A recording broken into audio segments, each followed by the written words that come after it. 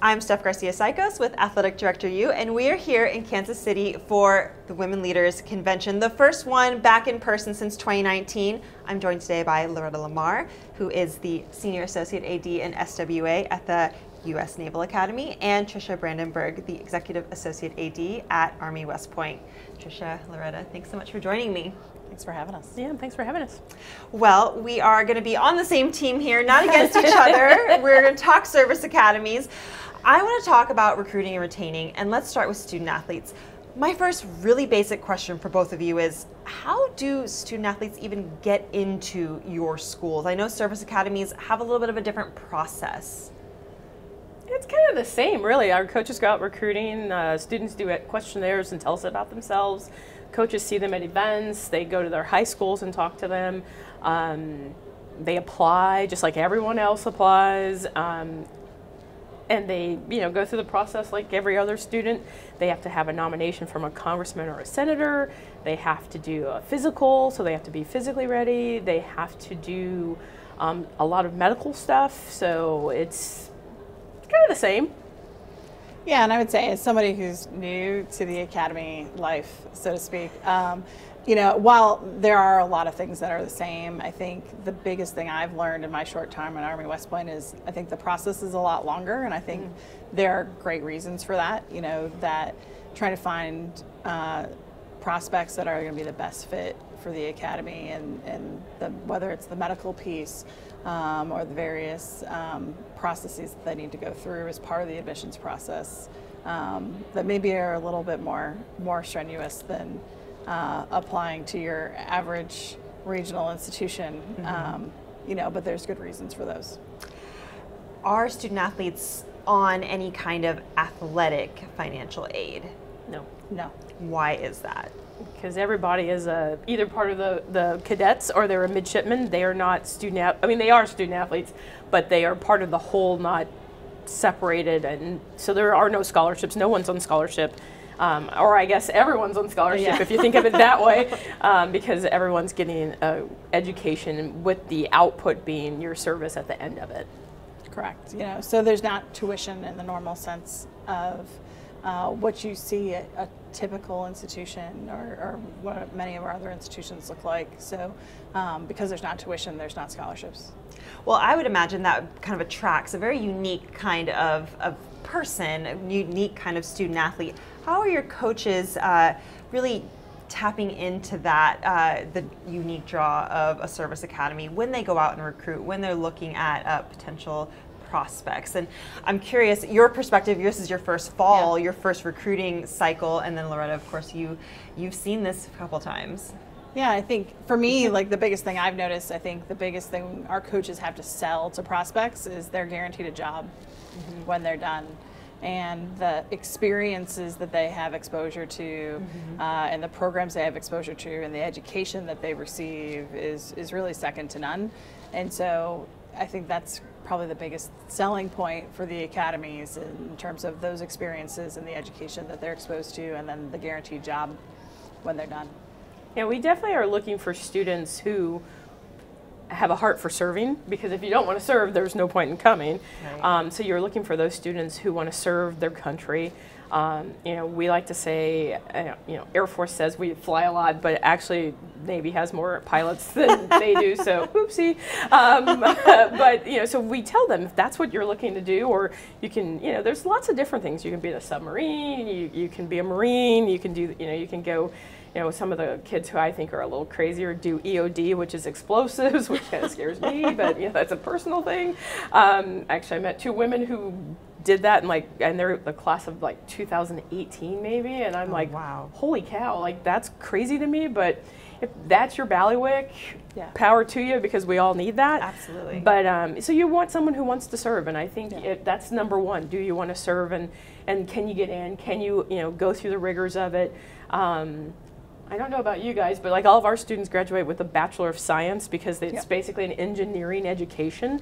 So, you have to be able to do math, you have to like science, because even if you're a poli-sci major, you're going to do math and science. And so it's a different kind of student that's, I think you have to have a mind towards that, and if you don't, it's really hard. We talk a lot about selfless service, and that's value that we have at the academies as part of the military. And so that's something our coaches certainly look for and prospects. But I think the other unique part of the academies, it's not just the job when you're done in the military, but the investment our alums and old grads have in our cadets and their future careers, whether it's in the military or after they're done serving in the military, and the connections. We have an entrepreneurial network, that really supports our grads once they're done serving and starting their own businesses, and those types of things are super impressive.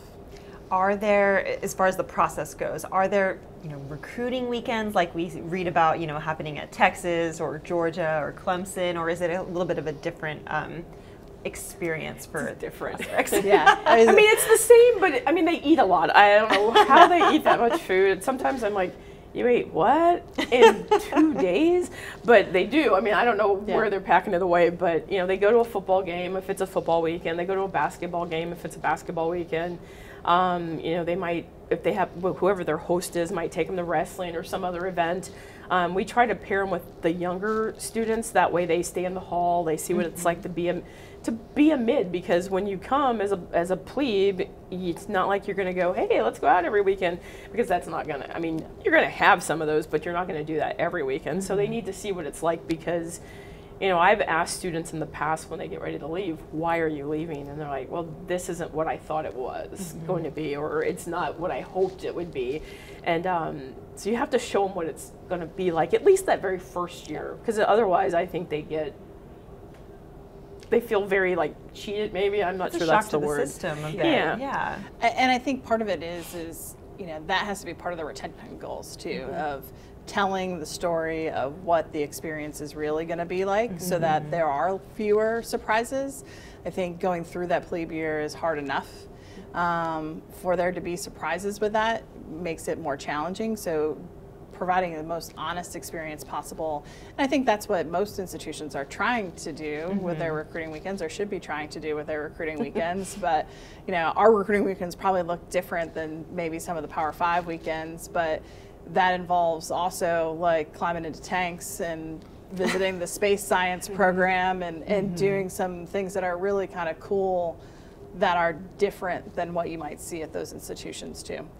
Absolutely. Well, one big question that recruits now are asking is, what are my NIL opportunities? And at the service academies, I don't think you really get those opportunities as if I believe, because you're serving, you're kind of considered a federal employee. You're a federal employee, so we actually, when the NIL first came out, the 3 compliance people in the 3 service academy, the Division I ones, we got together and we couldn't come to resolution. So everyone said, I'm going to ask my JAG. And so we all went to our JAGs. They couldn't come to resolution. So we have a letter from the Department of Defense Office of Ethics that says, no, it's against the CFR, so they can't do it. Which is odd, because there's a little opt-out sentence kind of buried in there that says, but if you're not representing the, I don't even know how it's worded, like the military, it's possible. I'm like, I don't know what that means. But we just tell our students no, because your NIL is really tied to your uniform or your sport. And so if you really can't do it without representing your sport, so it's very hard to do that. So our students haven't been, I mean, they're annoyed that they can't do it, but I don't think they have revolted about it. They get kind of frustrated with it, but they haven't. I mean, we've explained it to them, and we've worked really hard to be very transparent in that space. So I don't think we haven't had any issues with it. I would say, again, it's not something that our cadets are allowed to do right now because of the military code and the advice that we've gotten from the DoD and the like. But I think that's something that we're still open to having those conversations and seeing where that leads to, whether, those aren't fast-moving conversations, but being open to seeing what is possible and what's not possible within the military code. But at the same time, I'm not sure our cadets have a whole lot of time also, I think plays into it, towards, developing robust NIL. opportunities, but certainly with the connections of our alumni and those types of things, those opportunities are out there. And so, continuing to see what might be possible there is something that certainly continues to be part of our conversation, even though we can't give the go-ahead right now. Right. Internships, professional development, that's cool. Being a TikTok influencer might take up a little bit of time. Right. Well, are there any specific strategies that you use as a department to really garner that sense of community and culture from student athletes, like from day one? Obviously they're coming to Army, to Navy, they're gonna be pretty gung-ho about what they're getting into, but from an athletic standpoint, is there anything that you do to make sure that everyone's kind of rowing in the same direction? Yeah, I think for us it starts with the coaches and starts with the culture our athletic director, Mike Buddy, is setting from the top and how we interact with each other. And I think you see that play out in terms of how our cadet athletes interact with each other too. And we played each other twice in sports this weekend, and seeing other coaches come out or on social media congratulating their colleagues. I think our cadet athletes notice that, and I think that really contributes to kind of how we set the tone in terms of building that culture as a department. Yeah, we definitely, our student athletes know they're part of the culture of the athletic department, but we have in Navy, we have a very strong, it is one brigade, and because they are part of the brigade, we don't say, oh, come over here and hide. We don't do that. So they know they have space, and it's a safe space, and it's a relaxed space, and but they know that at the end of the day, they're still the brigade, and they're part of the brigade of midshipmen. And we don't, do they get extra things? Yes. Do they wear special gear? Yes. Did I buy them all bucket hats this year and they love me for that? Yes, I did. But, those are things that we do that are special for them. One of the things at Navy we do is all of our student athletes, every other year you get a backpack, and it says, it's got the logo on it, and it says student athlete. I don't monitor it, but our team captains do, and if you quit, you have to give it back, because to them, that's a sense of pride that they carry, and I kind of let them do it. I tell them that's your job as a captain. You monitor your team because those are your people, and when they're not part of the team, they can't look like the team because they're not part of the team anymore. And the kids have really, they embrace it. I like I said, I don't monitor it. They do, and these things just show up in my office, and I'm like, what is that? And they're like, so-and-so quit, and you said if they're not on the team, they can't look like us, and we don't want them to be. I'm like, you do you. I have no say in this. Which I think is good, because that builds their team, and they know who their teammates are, and they're good about it. They support one another. They come to each other's events. They're usually the most vocal people at some events, so you have to tamp them down a little bit. But they enjoy that, and they enjoy cheering for one another, and that's always a positive. Do you find there's kind of a deeper sense of community among your student athletes than maybe you found at other institutions, not service institutions? Tricia, you were new to Army. Yeah. Is there at all that difference? I think one of the things that has been new to me, or not necessarily new to me, but pleasantly surprised me, is how much they really support each other.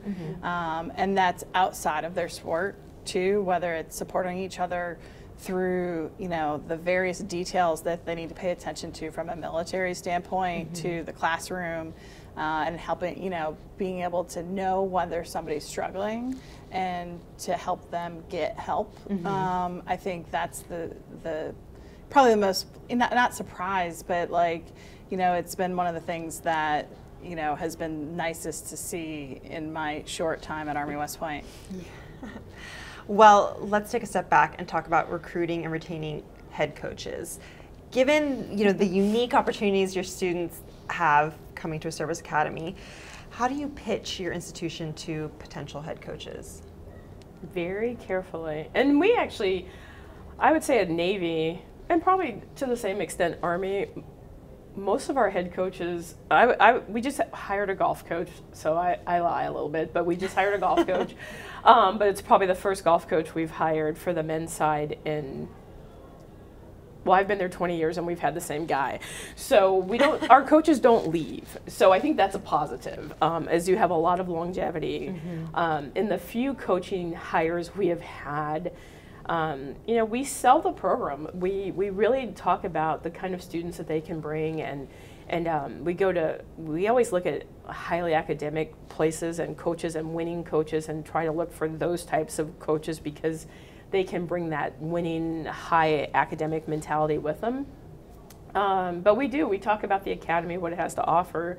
We take them around the city. We you know, not so much West Point because Highland Falls is kind of like, it's pretty, but you know, Annapolis is a different bird. It's a different, you know, like you have New York City, I have Washington D.C., but I also have the city of Annapolis, you know, where it's a little different of a sell, I think, to a head coach, to a family, to, you know, to people to come to us because it's a different kind of town. It's you know, it's kind of a different, it's a funky little small town that's not really small, but it is really small. It's that small town vibe. You know what, honestly, for the state capital, I mean, for it being the state capital, it's probably only about 50,000 people, so it's not that big of a town. I mean, it's a town.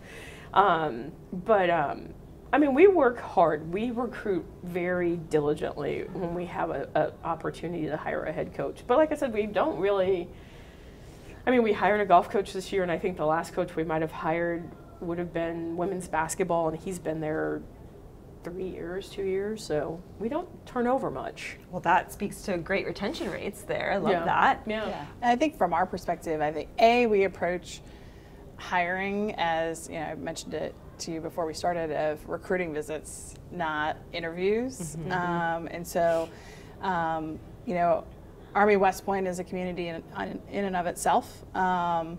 A majority of our head coaches and some of our other staff and coaches live on posts, and so there's an elementary school on posts for our coaches who live on posts and have kids, and so it's a community where it's a gated, the ultimate gated community in a lot of ways, and so and again, I think we're looking at people who come from high academic, high achieving backgrounds, who they don't necessarily have to have experience at an academy, but they have to have respect for kind of what that process is going to look like and be able to work within that system, because there's a lot of inflexibility built into that is different than at some institutions, and a lot of it's a good thing. Our students, our cadets are much more disciplined, I think, in a lot of ways than your average student athlete, and so there's positives to that, and trying to sell those positive things about being an academy and wanting to win at the academy level, and all the benefits and positives that go with that, and the benefits and positives of the community that is West Point. Well, we are kind of in an era of, I will say, inflated coaching salaries and interesting contracts. Army's FBS independent, Navy's in the AAC. How much are you, as administrators, kind of having to keep a gauge on what your peers are doing when it comes to coaching contracts? I mean, I think you do that whatever institution that you're at. I mean, that's part of being competitive. That's part of, wanting to win. We're not here just to do the military part. If we were, we would just have kind of our core athletics programs, but we want to win, and so that paying attention to that and being able to right size that for who we are as institutions is really important. Well, zooming out even further, I would love both of you to kind of define the culture of your departments in a few words, and how does that really impact the type of administrator that chooses to come to Army and Navy? We are working on that right now. Funny you should ask. I have asked everyone in the office, what do you think our culture is? But I think ours is very much a family-forward atmosphere, where we have some adaptability, but we are looking to, I don't want to say we're focused on winning, because we're focused on winning the right way and having an integrity with what we do. And so, again, we haven't had administratively a lot of turnover. It's just, again, I guess people come and just stay forever. They never leave. But we, when we're looking for staff, we look for people who get that you're going to do it right the first time. You're going to have some adaptability. You need to be adaptable to the things that we have to do, because I think at a service academy, you have to flex in some weird ways that you probably never would think about in a regular institution. So you have to be ready to do that flex and just being, you know, honest and open. And, you know, we try to be transparent with what we do. Sometimes I think, you know, quite honestly, we fall a little bit short, but we work at being that transparent. Just really, you know, just a family kind of nice. I think we do we both put out a nice product. We have, I mean, they're both institutions where you would want to go and work, I think. You know, no one's bashing you in the background or beating you up or, you know, making you work long hours. I mean, we do work long hours, but making you work long hours. And well, you mentioned you've been at Navy for 20 years. Yeah. Why have you stayed? I don't know. Some days, you know what? I enjoy it. You know, the people I work with, I enjoy them. I have made a lot of really good friends in our department.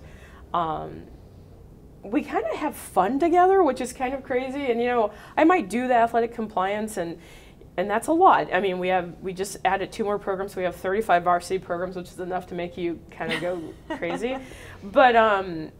But that doesn't mean that in the fall when my marketing person comes running down my office and says, oh my God, I don't have any interns, can you roll posters? Guess what I do? I've rolled my fair share of posters. You know, when she was short and she didn't have interns last year, I threw t-shirts out, you know. I think because everyone does what you need to do to get it done, because at every step of the way we're putting our best foot forward, and if that means, you know, I have to go and be the contest person at lacrosse, which I've done that too, the dizzy stick, I can do it. I know how to do that, you know. Actually, the soup laughed at me for doing it last year, but we do what we have to do because we're always putting our best foot forward and putting our best product out there, and I think, you know, everyone's in there together, and we don't, you know, we don't not do things for one another. And I think, honestly, if Tricia or Chris called me and said, hey, Loretta, we're coming, we need X, Y, and Z, I'd be like, okay, how do I do that for you? Because that's what you do. That's what we have to do. You know, I still go to Army, and the SWA from many, many moons ago still lives up in West Point. And she's like, am I picking you up at the train station? I'm like, yes, please. And she picks me up, takes me to eat, and we go to a game, and I ride home on the bus. You know, it's what we do. I mean, we take care of one another because we have to.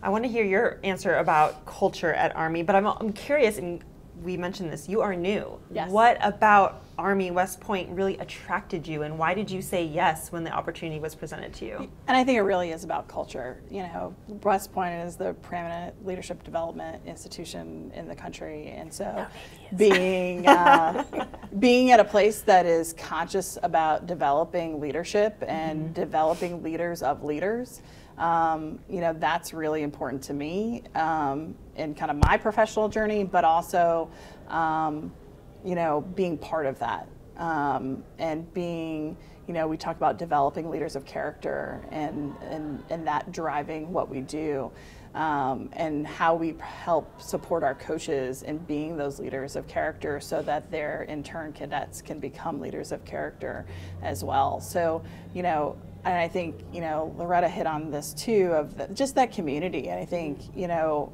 West Point is, again, I said, you know, it's the ultimate gated community. You know, there's a lot of us that live on post. I'm fortunate to have the opportunity to live on post and being part of that community, both for the greater West Point, but also within our athletic department and how we support each other, how we collaborate. You know, those are the kind of the culture pieces that really drove me to say yes to the opportunity of Army West Point. Well, I want to wrap with this. I don't want to pit you guys against each other, but this year's Army-Navy matchup on the gridiron is going to be in Philly, and then we're going to go on the road for 4 years. First, I want to know, how do you use this weekend to recruit both, you know, student athletes, but also coaches or other administrators? And how will this shift to kind of the road tour of this game? How will that kind of impact the student athlete experience? It'll definitely be interesting.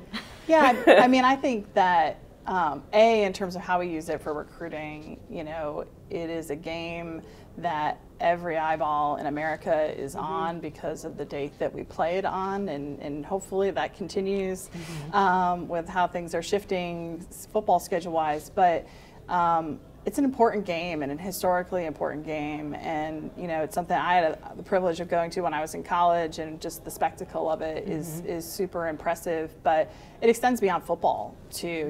We just played in the Army-Navy Cup in men's soccer at Subaru Park in Philadelphia as well, in Chester. But there's over, there's 8,000-9,000 people at a men's college soccer game, and it just speaks to the importance that the Army-Navy rivalry has from a national perspective, and how people have bought into that rivalry, and that's frankly an easy thing to sell. To whether it's to staff that we're recruiting, coaches we're recruiting, or cadets that we're recruiting, you get to be part of something that's really important and really special. It is fun. I mean, if you've never been, you should go. I think in Philly, it's Philly. It's if you've never been to it in Philly, Philly is the one place to see it at. I remember one of the first ones I went to, we were on the buses, and our buses say across the side United States Naval Academy, and they're blue, so you're driving down the road and you have there's police all around you. And I think we were leaving town. It was a Sunday morning, and we were going home. And there was an older gentleman, and I'll never forget this. This is one thing that's always resonated with me. He was on the side of the road, maybe going to church or something. I don't know. He was in a suit. He was probably going to church. It was early Sunday morning. And he stopped and saluted the buses. And to me, that says a lot about what people think when they see that. And you see it, and it kind of gives you like tingles, because you're like, that's kind of cool, right? Like, who else does that? But I had the fortune a few years ago, my mom and sister came and joined me for the game, and my mom was like, so what's it going to be like? And my mom's they live in California, and I said, number one, you can't complain about the weather. The first time you complain about the weather, you're going on the bus and you're not coming off. And I hope she doesn't watch this, because I truly did say that to her. And it was cold in Philly. I mean, it's very cold in Philly in December. And she's like, what's it going to be like? And I go, well, we ride the bus and we have police escorts. And she's like, what? I go, yeah, from state to state, you have different troopers that come on. And the best part is when you get to Philly, because you pick up their motorcycle police, who will wear these leather boots, the high leather boots, and these leather jackets. It's kind of like a really weird, I can't even say this because it's horrible, Village People image, but it's kind of cool because it's shiny leather and it's really awesome, right? Like, and the leather hat. I mean, it's kind of a neat thing if you've never seen it. Like, I actually touched the guy one year to see if it was really leather, and he told me not to touch him again. I was like, sorry, sir. So that's kind of cool, right? Like, where else do you get to see it? It's almost like this crazy spectacle, but it's really not. And so it's just really, to me, there's just something kind of neat about that. Going to Boston's going to be different, because they have to take both groups up there. So the brigade will go up, and then the corps will come up or go over. I guess I don't even know which direction that really is, but that's going to be different because it's a lot further than they're used to going. Because usually, like right now, when we go to Philly, they get up at 4 a.m. They load the buses, they caravan, the 4,000 of them up there. Which in and of itself is kind of cool, but so Boston will be different. I think it'll be kind of fun. I think they've done a lot of things, and they put a lot of things in place to make it a really great experience. So I think it'll be fun. I think it definitely will be fun. But it's an easy sell. I mean, people want to go to that. We've worked some of our schedule so that our student athletes can compete and get there. I just had a conversation with our basketball coaches for next year in Boston. They're going to play in that area the night before, because some of our young ladies have never been to the Army-Navy game because they were always competing. So they'll be able to go to the game. And for our seniors, it'll be their first time. Those kids who will be seniors next year, it'll be their first Army-Navy game they'll get to go to. So we're excited about that. I'm happy that they get to experience that, because I feel like they all should at some point.